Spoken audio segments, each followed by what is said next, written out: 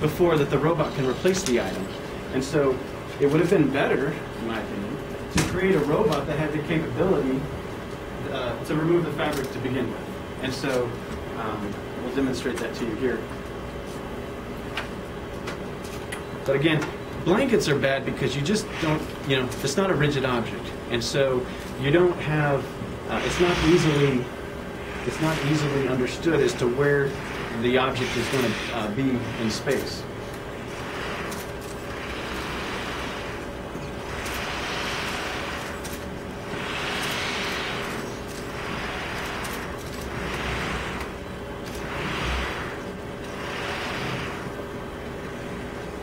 And so there's an envelope under it. So not only is a blanket a floppy object, but so is an envelope.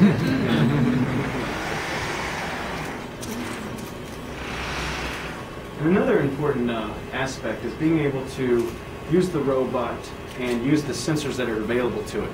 So this robot right now is performing some machine algorithms on this envelope, waiting for me to take it from it. So you have to embed a certain amount of intelligence into the robot system in order for it to be a usable product. And so we've also given considerable thought into how to actually build up those primitives, those behaviors that can be stacked together in order to do tasks. So after you move things around, you also need to move things around that way more than an envelope does. And again, going back to what I was saying previously, a key discriminator of this system is how much weight it can move for its size.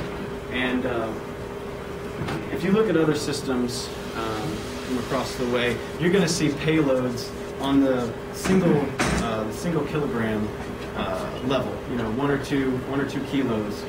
And what we're able to do, and actually, I'd like my lovely assistant to come out here with the weight.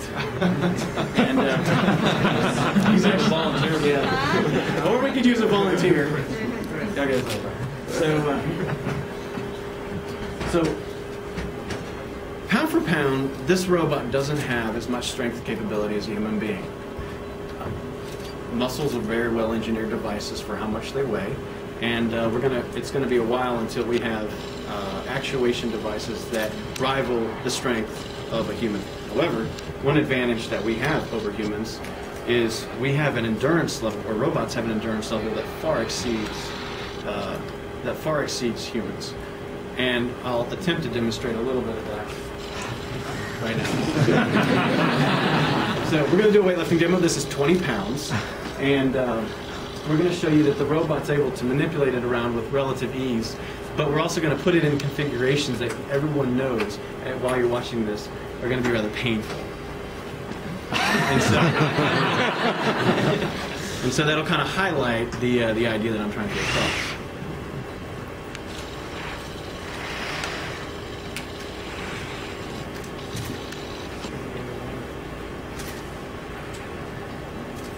So that hand in particular is a hand that can manipulate a blanket.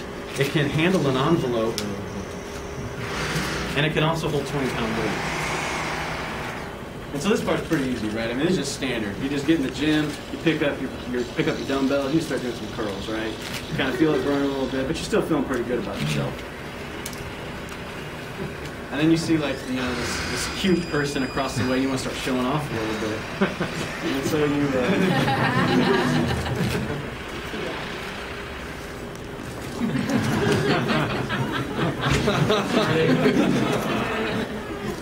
So Adam's a pretty big guy, right? So Adam's a pretty big guy, and he can manipulate the weight fine, but when we pause for dramatic effect...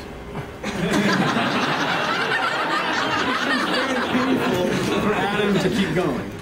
And I won't kill him. So let's keep going before we take him to the hospital with a hernia. And just to show you that, yes, we don't have actuators that can lift as much as Adam can for how much Adam weighs, but without any effort, we can exceed his endurance level. And that's a very important point, is that robots tend to do things really, really well that we do.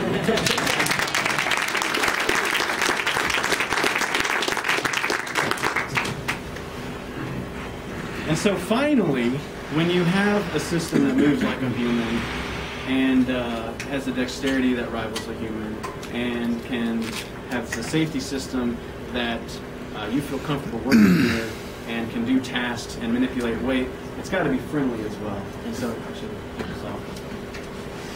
because in the end, we're not looking to create HAL or the Terminator. Some of us are.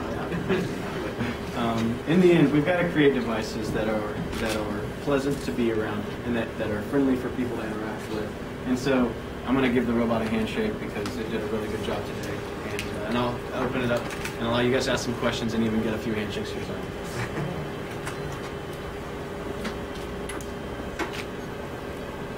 But actually, I'll introduce this. Again, this handshake also highlights a few of the other technologies that I was speaking about earlier. The robot's going to sense the force of me gripping the hand, and when I initiate a handshake, just kind of when you walk up to someone, you initiate a handshake, somebody starts pumping first, right? And so you kind of got this leader-follower action that kind of starts, and so. And it's a hand. But that technology, that intrinsic technology that allows it to kind of feel, that allows it to kind of understand the forces that are being imparted on it and the forces that it imparts on the environment is the core of the system.